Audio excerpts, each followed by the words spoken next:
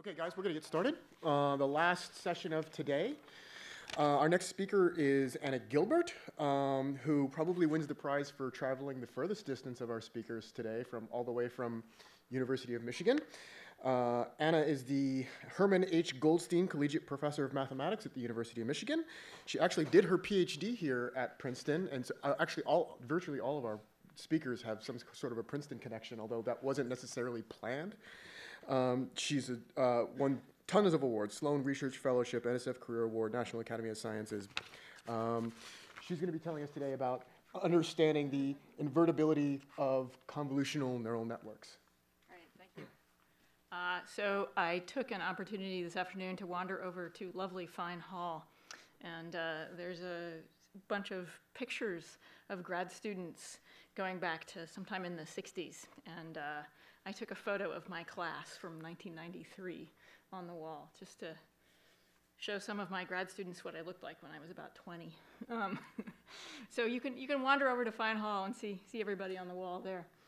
Okay, so actually there is also another Princeton connection in this list of authors. Yi Zhang was an undergrad at Michigan when he did this work with us, and he is now a grad student here in Princeton. So you could have gotten somebody local. So this talk is sort of a mathematician's view of convolutional neural nets. So a model for deep neural nets. And we've had a whole bunch of talks, a whole bunch of wonderful talks today, discussing the dynamics, the solvability, the characteristics of the optimization landscape and optimization dynamics in deep networks. And this work says, do we really even need to look at all of that stuff?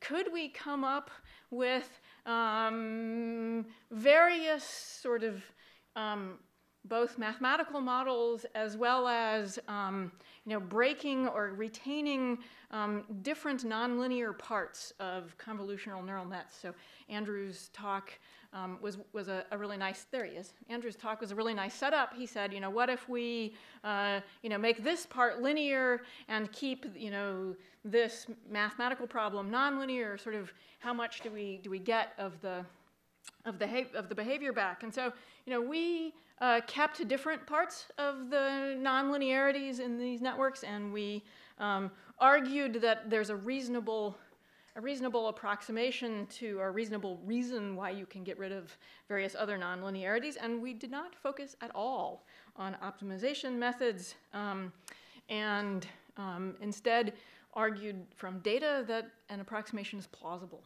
So we were interested in the invertibility of convolutional neural nets, and we sort of started with the observation that if you take a bunch of images and you reconstruct these images from deep features, that reconstruction is nearly perfect.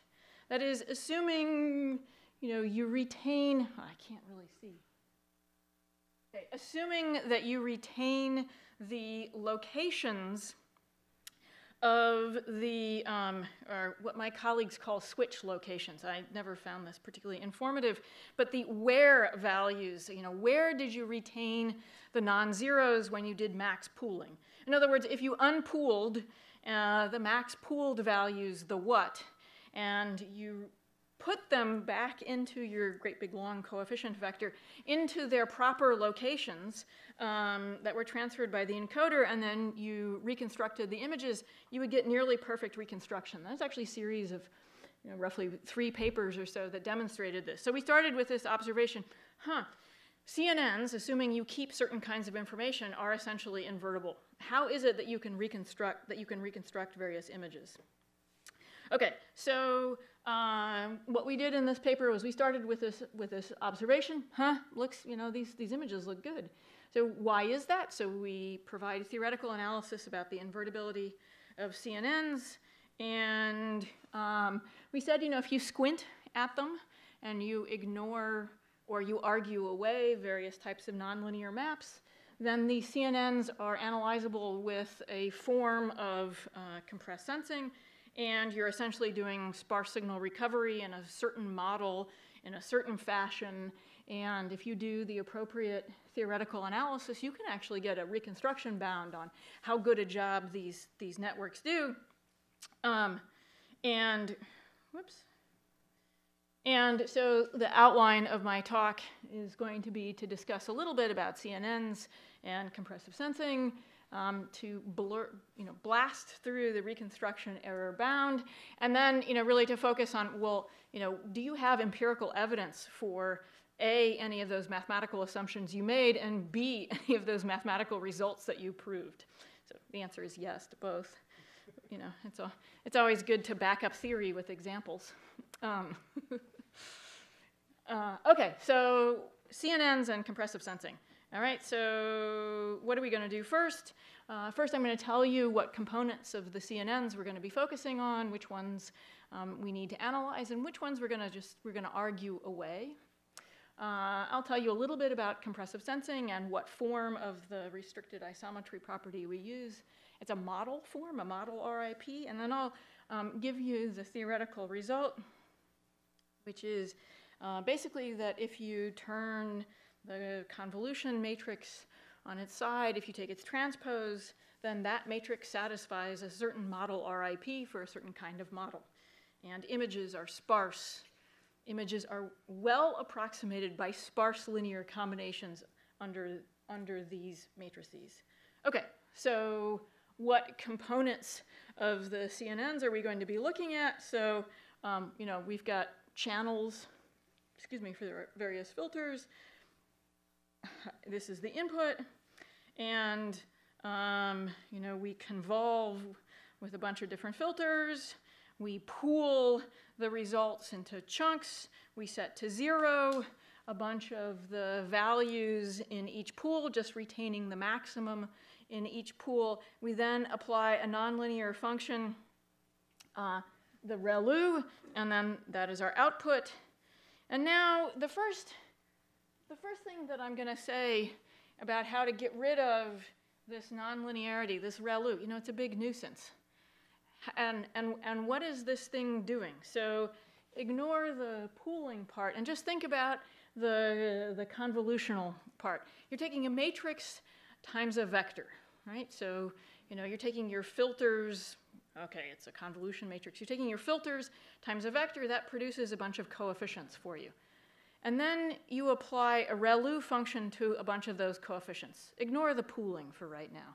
Okay, so what is ReLU doing? It's saying if any of those coefficients is 0, set them to 0, and just retain the others. Okay, I'm ignoring any sort of offset. So basically, it's retaining the non-negative coefficients only, right? Okay, so that's kind of a hard thing to analyze. Matrix vector multiplication with almost random-like matrices, we know a lot about that. But none of this apply a non-negative, filter to it. So think for a second. Suppose I had plus W and I had a minus W. And I multiplied that matrix stacked together times my vector x. I would get positive products. I would get products of x with positive W, and I would get products of x with negative W. And if I applied ReLU to both of those sets of coefficients, I would have the positive part of the vector W times x, and I would have minus the negative part of the vector W times x. In other words, ReLU applied to plus and minus copies of W is purely splitting my vector into its positive components and its negative components. And if I could check to see that I actually had positive and negative filters that I learned in the CNN, then I could just get rid of this whole ReLU business, because I could just keep my entire vector and not split it into positive and negative components. Okay, so, right, that's simple math. Is that assumption a reasonable thing to do? So this paper by Shang et al., who was a student of Hung-Lak Lee and myself, went and looked at whether or not the learned CNN filters on ImageNet and AlexNet and VGGNet, whether or not it was a reasonable assumption, are the filters consistent with positive and negative pairs. And up to data analysis standards, they are mostly for most of the layers. And so for mathematical purposes, we don't need to worry about this ReLU, because all it is doing is on positive products and negative products, it's simply splitting W times X into its positive and negative components. So to analyze things mathematically, I don't need to worry about it at all. And I've already done away, actually this is the one main nonlinear thing that I have done away with. And I have backed up my assumptions by going to look at data. Yeah, the data are pretty much consistent with this assumption. Good enough. Next. Okay, everybody buys this. This is an important thing to buy. Because if you buy this, then the rest of the talk is easy to sell. Okay, great. Oh, there we go. There, in case you're stumped, what the hell is she saying? There we go. F of X can be decomposed into its positive part and its negative part. Done. Okay. All right. Okay. So the pooling part, right? I've done away with the ReLU term, and I'm just left with convolution and pooling. Okay, I'm going to keep pooling because I actually like this idea. And it's actually not such a horrible nonlinearity to deal with, as long as I retain the positions of, here, I gotta walk to the screen. As long as I retain the position of X over the back. Got that. Well, it's what the deep learning people call the switch units. Okay. All right, so that's my encoder. And the decoder network says, wait, I need the next picture. The decoder network says unpool, i.e. make this big square, put in the value that you retain where it should be, and fill in the rest with 0. Okay, so that's unpool. And then convolve. That's not really what they mean, but deconvolve, multiply by the transpose of the convolution matrix. And then here, we have to keep the switch information. Here's the side information that we keep in our encoder, decoder, but that's okay. Here's a diagram showing retain. It's very hard to keep me tied to a podium. So here's a picture of what it means to retain the switch units and fill in the positions that you didn't keep with zeros. Okay, so that's a picture. Okay, great. Okay, so here are the components of the encoder. I do convolution and I do pooling, retaining the switch units. And when I do my decoder, I unpool using this side information, and then I do my deconvolution, and I check to see, is the reconstruction, does it look like the input vector or input image? Okay, and notice there's no ReLU in here. I have argued away that nonlinearity, and I have argued it away by doing a bunch of data analysis and observing mathematically what that data analysis does for us. Okay, so how do we get a reconstruction error bound? How can we analyze how close the input is to the output given an architecture like this? All right, so we're going to use this machinery called compressed sensing, and this is the idea that we can acquire a signal by obtaining linear measurements of that signal under a short, fat, sort of randomish matrix phi. And we can reconstruct that signal by solving an underdetermined system subject to some sparsity constraints. And how we go about reconstructing that signal, there are a bunch of different algorithms for doing this.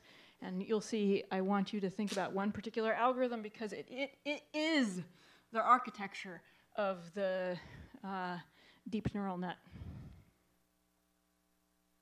Okay, so I said that phi, this short, fat matrix, should be short and fat, and it should be somewhat random-ish. Okay, so in fact, it's got a, it doesn't have to, but it's nice. It's sufficient if it satisfies the restricted isometry property. These are the kinds of bounds that it's easy for me to show that the kind of matrices that come up in these CNNs satisfy these properties, so I'm going to tell you what it is. It says that if I have a vector z with k non-zero entries, then there's some constant such that the L2 norm of phi times z is almost the L2 norm of the original vector, up to some distortion 1 plus or minus delta. Okay, so it says that phi is a near isometry on k-sparse vectors, and it's completely parameterized. Oh, there we go, nearly orthogonal on sparse signals. Okay, and how do you generate, what are some ways that one can generate matrices that satisfy the RIP? One way to do it is to generate Gaussian random matrices. So with high probability, they'll satisfy RIP. Okay, so we would like to argue that our deconvolution process, we would like to argue that this part of our architecture, that this procedure here satisfies a certain kind of RIP. Okay, we would also like to argue that this part of our process is a fairly reasonable approximation for images. Okay. Oops. Okay, so in order to check that that part of our architecture satisfies a certain kind of RIP, we need to look to see that the output of CNNs is sparse, and we need to check, I mean, this is pretty easy, we need to check that this deconvolution procedure is multiplicative. Okay, and then finally, okay, those first two things, that's math. The last thing, we actually have to back up with some data analysis. And this is where we argue whether or not it is reasonable to ignore all of the machinery that went into training and learning the weights for these CNNs. Okay, so is it reasonable to assume that the filters in our CNN are Gaussian random filters? Is that a reasonable thing? So this is actually the stickiest part of this paper. We had a huge problem trying to argue that, yeah, this is actually not too bad. Okay, so I'm going to show you a bunch of data that we collected on the trained filters that came out of VGGNet and AlexNet and all the different layers to say, you know, this is actually not so terrible. An assumption, and I'm going to say, you know, yeah, I fully agree that Gaussian random filters are not the optimal thing to do. They don't give you the best, you know, the best learning rates. They're not nearly as good as something that's been highly engineered and trained for weeks. But hey, you know, I can't analyze that. I can't analyze that system with all those sophisticatedly trained weights. And I loved maybe it was Joanne's list of papers that had studied the dynamics of optimization in just the last year. They filled a page, maybe it was Andrew. They filled a page and he said, oh, there are many, many more. Yeah, well, you know, nobody else can analyze it either. Lots of people are trying. How about we just ignore that for right now and just do some math? Right? No, it's actually a reasonable assumption. Okay. All right, so is the output of these CNNs sparse? Yeah, sure. So what is pooling doing for me? It's saying, you know, look, in these different chunks of my image, I'm going to set to 0 all but the largest entry. Okay, and so I end up with a matrix, an image, where a huge number of entries have been set to 0, and just a few of them are non-zero. Just a few of them have been retained. And so yes, if you know, think of that as one giant long vector, then yes, that is certainly a sparse vector. Just a small number of entries are non-zero. How many of them are there? Well, as many entries, as many blocks that you have when you do this max pooling, that's how many non-zero entries you have. So the zero padding is giving you sparsity. If you were to put in the ReLU also forces a bunch of things to zero.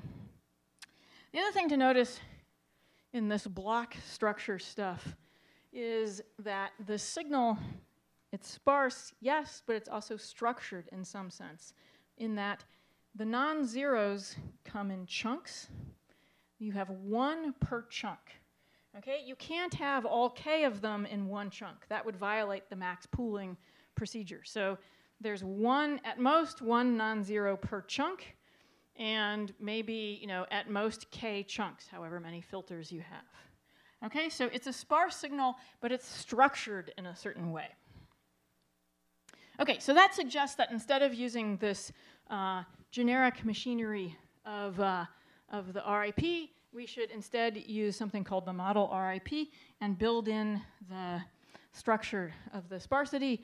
And model RIP just says, look, if you have a model for the structured sparsity in your vector, then your matrix satisfies RIP if it's a near isometry on those model sparse signals. Okay, great.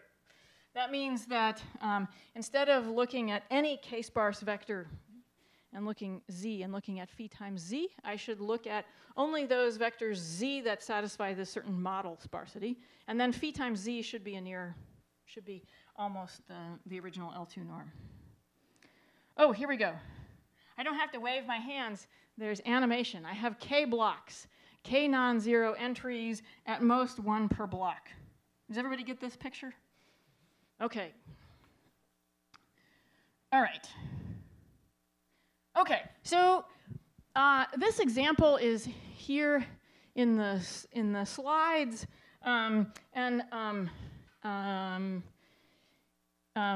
it's partly to highlight the difference between how mathematicians think and how non-mathematicians think, because it takes me about 2 seconds to less than 2 seconds to say, of course convolution is linear. It's a linear operator, of course. If it's a linear operator, of course I can represent it as a matrix times a vector. Okay, done. If you would like an animation of this, watch the following. Oops, was that too fast? Boop, okay, yes, it is.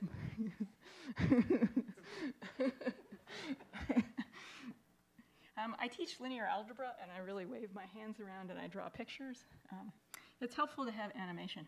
Okay, so equivalently, if you think about convolution as it's a linear operator, okay? That means I can write it as a matrix times a vector, linear algebra. What does that matrix look like? It looks like this. Okay, that's what my matrices look like. And my images look like this. Images are vectors to me. And then here is the output. Okay. Okay, there's a little bit more, actual, realistic bookkeeping I need to do, and that is that we actually have multiple input and output channels.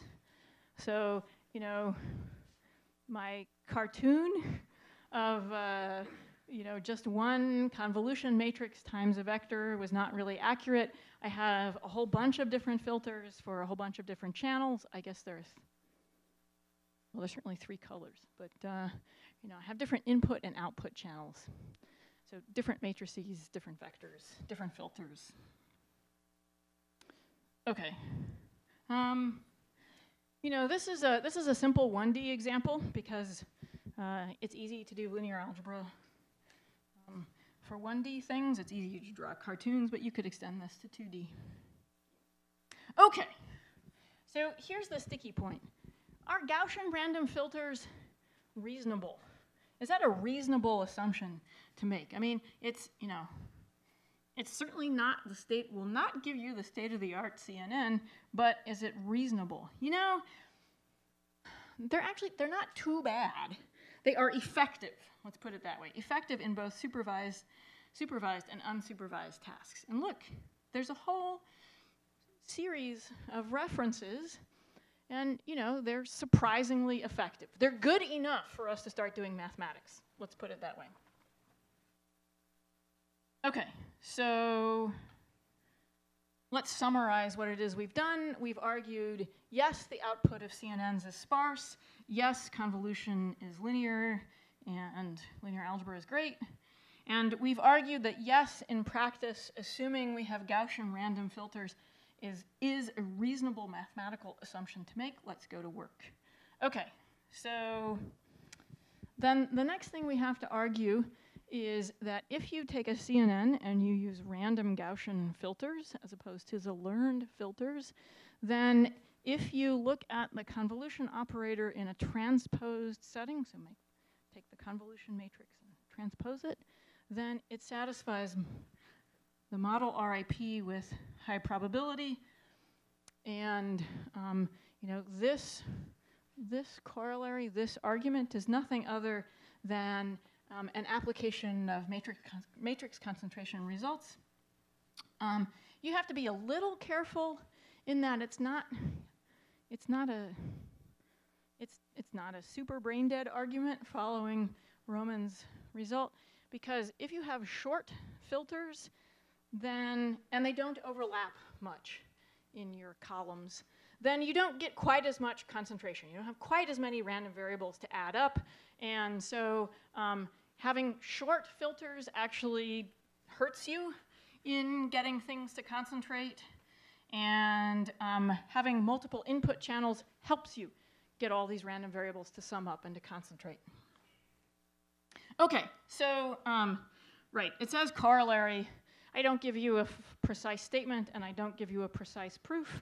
I see some of you waving your hands around, the columns, oh yeah, okay.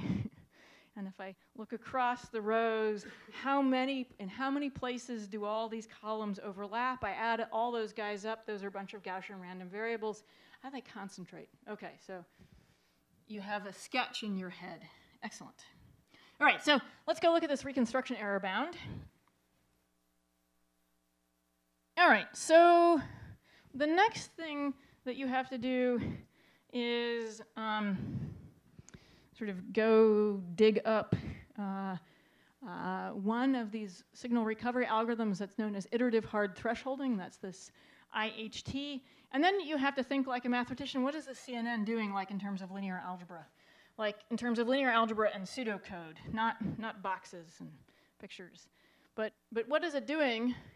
And if you put the two of them next to one another, you'll say, going from one layer to the next in my CNN to reconstruct from my hidden units is exactly one iteration of iterative hard thresholding with the filters that happen to be at that particular layer.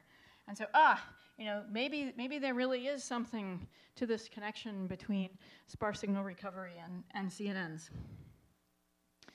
So I will breeze through the components of CNN and the decoder, and also breeze through the theoretical result. Maybe we'll get to some pictures. Yeah. Iterative hard thresholding. Okay, so what does it do? It multiplies your measurements by the transpose of your short, fat, random matrix so that you get a great big long proxy vector. And then it says, look, let me just retain the top k values in this great big long coefficient vector and set everything else to 0. That's it. And, it subtracts that off from the current approximation. It, remeasures. So it iterates. But I'm just giving you the multiplied by the transpose of a matrix and set to 0 a bunch of coefficients. Does that sound familiar?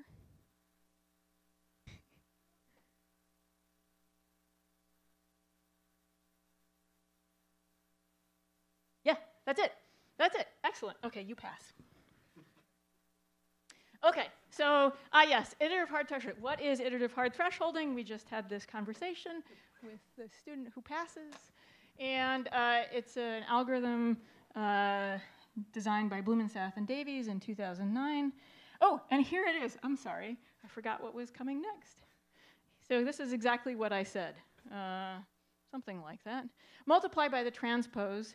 and then threshold, set to 0, all but the top k entries in B, and then iterate.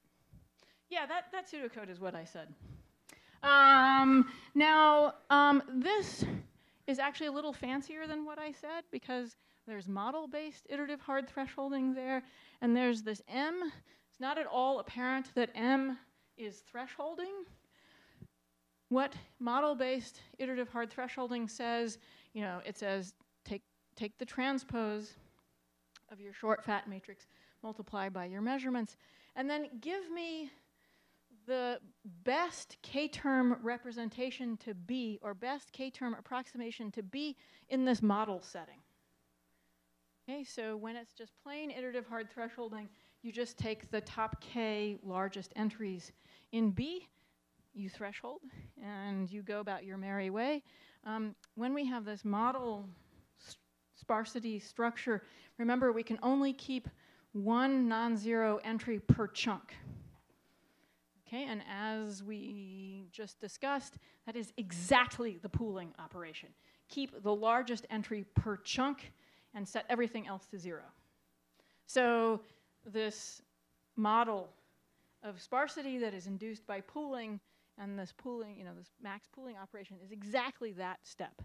And the, convolve, deconvolve is exactly multiplied by phi, transpose, multiplied by phi, depending on, if I got my dimensions right. And there we go. Convolution plus pooling can be seen as one iteration of iterative hard thresholding. And there's the important parts. All right. What's in the slides is exactly what I said. Okay. All right. Also, just what I said.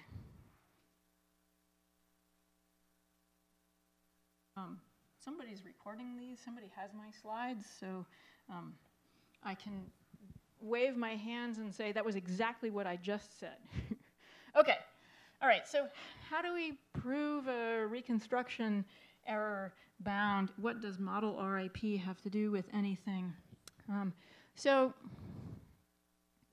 there's no statement of the theorem or sketch of a proof, so let me discuss this for you. So in the analysis of model-based iterative hard thresholding, there's a theorem that says if your matrix satisfies model RIP with certain parameter delta, then iterating iterative hard thresholding every time gives you a decay in the error between your output solution, or your intermediate solution, if you will, and the true solution in L2 error.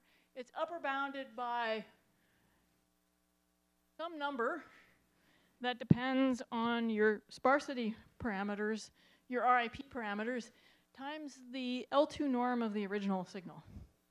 To say this in a slightly different way, the proof for model iterative hard thresholding says at every iteration, the error decreases by some fraction of the original norm of the signal. So after so many iterations, your error is, a tiny fraction of the original L2 norm of the signal. Okay? And so what we show in our analysis is that if you just run one step of iterative hard thresholding for this particular model, assuming that your matrix satisfies model RIP for this particular model, then after one step, the error that you've made looks like this. Okay, and our analysis says nothing about exactly how big these parameters are. So this is the model RIP sparsity parameter for k non-zero coefficients, and this is the one for 2k non-zero coefficients. So the analysis of the theorem doesn't need to know anything about these particular values other than that they're less than 1 and bigger than 0. Calculating them exactly for any given matrix is hard. And instead, what we did was we argued two things. We argued, or we calculated with high probability what the model RIP parameters would be for Gaussian random filters of a certain length and a certain overlap for various number of channels. And then we actually went and calculated a proxy for these parameters on real data. And we actually went and reconstructed via our simplified algorithm. We reconstructed images with this really, really simple algorithm in order to assess empirically this bound on learned filters. To see, in a simplified setting, is our math still consistent with empirical analysis? Okay. And, okay, so this outline is what I just said. Okay. And we did a bunch of experiments, first in 1D and in 2D, just to check that math and empirical data were consistent in a simplified algorithmic setting. So in a, if you will, and this is a nice phrase, in a synthesized environment.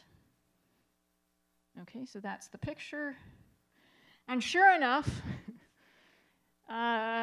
do our filters, if they're Gaussian random filters, and we do this max pooling business, do these satisfy RIP, model RIP, with reasonable probability? Yep, sure enough. This distortion factor is sandwiched between 1 minus something and 1 plus something. So that's great. Synthetic data verifies theory. Okay. Now, is this reconstruction error reasonable? So again, we take our synthesized environment, and sure enough, we plotted this ratio so as to validate this constant, and sure enough, it's fairly small. In other words, this error is a small fraction of the original energy. So X hat must have pulled off a decent amount of energy from the original signal in just one iteration. And we did this in 2D, and we did this on VGGNet just to see the distribution of the model RIP condition in a real setting with real filters. And we plotted it, and it's not perfect. Wow, it's pretty good though. It's pretty consistent with mathematical models. So math is it's not too bad a model. Okay. And then we tried a reconstruction algorithm that looks an awful lot like iterative hard thresholding. We did a little regularization instead. A little regularization instead. And then, we've made it really explicit. Look, you've got to keep the switch units when you do the pooling. So this pseudocode looks an awful lot more like what you actually have to do for real images, retaining all these switch units, making that very explicit. Okay, and when you do that and reconstruct on VGGNet, and I need the next.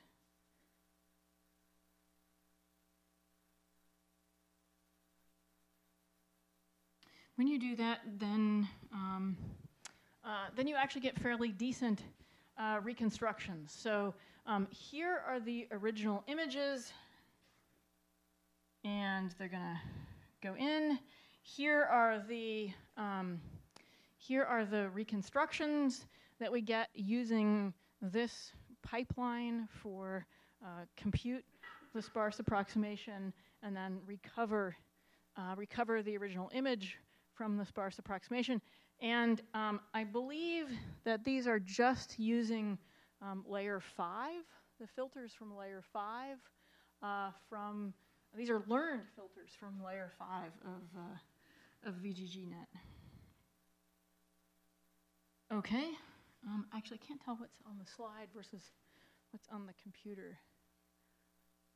Okay. One of them must be random filters. Yeah. Okay. Here we go. Here's the random filters. You know, it's not bad, actually. I mean, it's not perfect, and it's certainly not state of the art, but, you know, pretty good. Okay.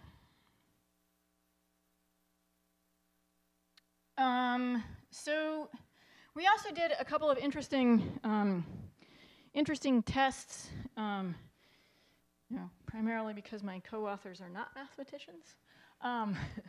They wanted to actually test things, and so they did some interesting experiments to see how critical was this switch information versus the actual values that got put into here. So what is the role of sort of forgetting these switch values? And so that's not something that we can address particularly well mathematically, but they had some really fantastic, intriguing results.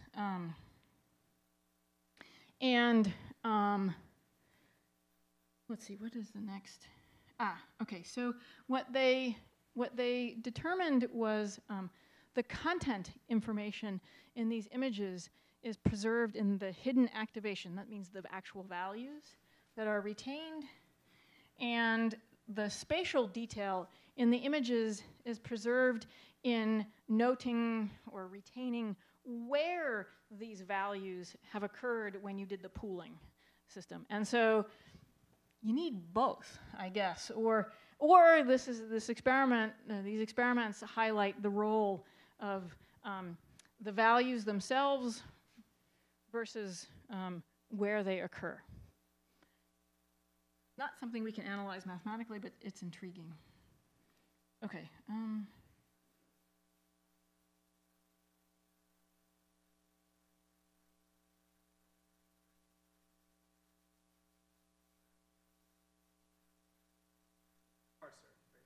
Yeah, so we didn't go analyze that sort of stuff. We did go and verify, yeah, you know, that model is not too bad a linear sparse approximation model for images. I mean, that's been a result that's been known or conjectured for, or posited, I think posited is the right verb, for a number of years, that, you know, it's not too bad. A model for images is not, you know, it's not definitive, but it's not too bad. And we actually went and verified that some, but that doesn't address which part of these models, you know, keeps the sky, which part keeps the location of the sky, which part keeps the feathers, etc. We didn't collect that kind of information. Okay, that up, right? Okay. Okay, so let me just summarize, since I'm at the end, and that is that we've got you know, a reasonable mathematical model for CNNs, ignoring, if you will, all of the training and learning dynamics and optimization, and you know, maybe it's not so bad. And we can get a reasonable mathematical argument for why CNNs do such a nice job in reconstructing images. And we've also sort of isolated what parts of the information contained in CNNs are responsible for what parts, or what features, if you will, of the reconstructions you get in images. And then finally, I know that some folks here have studied using you know, more sophisticated nonlinear functions than just ReLU, so things that give you purely signed bits, so plus and minus ones, or some nice sigmoidal type functions that, or hyperbolic tangents that force your hidden units not to specific, you know, not to non-negative real values, but actually to plus and minus ones. And it's kind of neat. There is a theory of compressed sensing that will handle one-bit measurements, so measurements that are either +1 or -1, where you just take the sign of your matrix vector product, the signum of each entry of the matrix vector product, and then it's fascinating. one of the reconstruction algorithms for which you can prove anything for one-bit compressed sensing is exactly one iteration of iterative hard thresholding.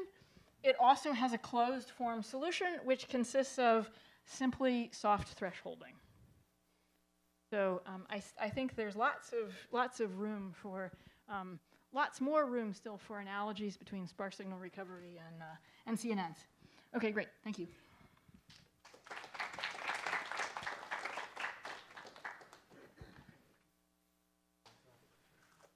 So we have some time for questions.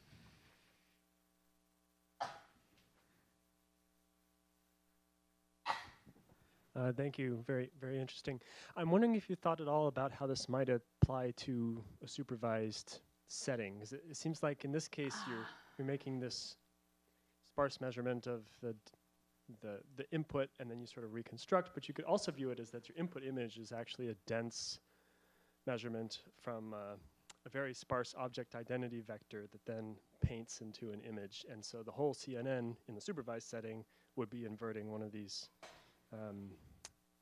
essentially compressed sensing measurements. So yeah, so we have not thought about this in the supervised setting. I can tell you that we have thought about one-bit compressed sensing for feature selection in a supervised setting. In fact, actually, that's one of the original applications that I've started to think about. So no to part of your question, yes to an unanswered part of your question, an unasked part of your question.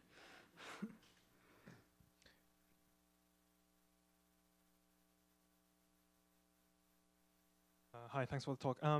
In the images you showed for reconstruction, it seemed that the reconstruction was at least visually better for the trained filters rather than the random filters. Whereas in theory, the theoretical analysis really holds much better for the trained filters. Is that due to the metric, that there's a mismatch between the L2 metric and our psychovisual metric, or is that something that you observe? So there are many ways to answer this question. One is that the L2 metric is, of course, not the eyeball metric. And you can get images that have horrible L2 norm that look perfect, and conversely. Yeah,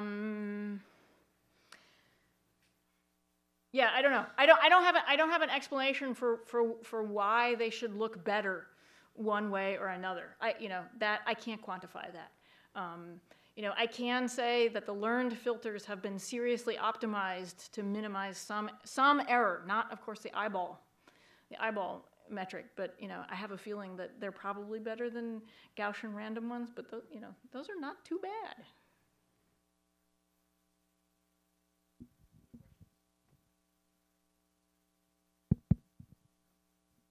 If I was interpreting the bound that you had correctly there, where every iteration of IHT, you're reducing the error by a multiplicative factor of the norm. That was the multiplicative factor of the norm of the true vector, or the true sparse vector, or the estimate?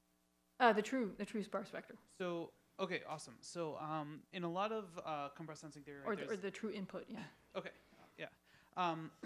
Yes, sorry. So in a lot of the compressed sensing theory, there's kind of two parts to these bounds, where there's the true sparse signal, and then there's the model mismatch, right? The deviation. Yeah. So maybe something like the X minus XK. Yeah, exactly. So can that come up in different versions of your theory? Is there a way to quantify if you had compressible but not sparse signals, or? Okay. So there are a couple parts to the answer to the question. One is no, X minus XK does not come up in. Okay, so the model mismatch, or the norm of the tail analysis, does come up in the analysis of iterative hard thresholding. It's when you put this model business in there, and you put in, and you allow what I call noise, what you call model mismatch, that analysis gets very hard. And so, yes, for plain iterative hard thresholding, you can do that. It's much harder to do that for model iterative hard thresholding, to put in that noise factor. And so you'll notice we didn't. It's just much, much harder. Thank you. Any other questions? I had a quick question. So you said you did this analysis using activations in layer 5 of VGGNet, is that right? Yeah, this particular picture, yes. Yeah, I'm wondering if you looked at other layers of the network and asked sort of Yes. which ways the reconstruction was altered or not. Yes. So in fact, actually, I think in the full paper there's a whole slew of pictures. There's like page after page of pictures that say, look, this is what happens when you do different layers. And so actually, there's a difference between the deepest layer and the shallowest layer. And so yes, it really does make a difference. And you know, I just showed layer 5 here because that's fairly deep and it looks good.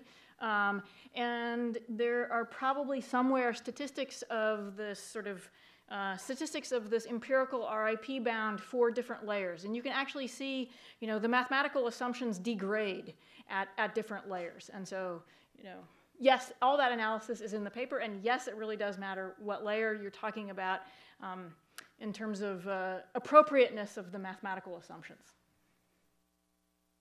Any others? All right, let's thank Anna one more time. All right, Okay. great.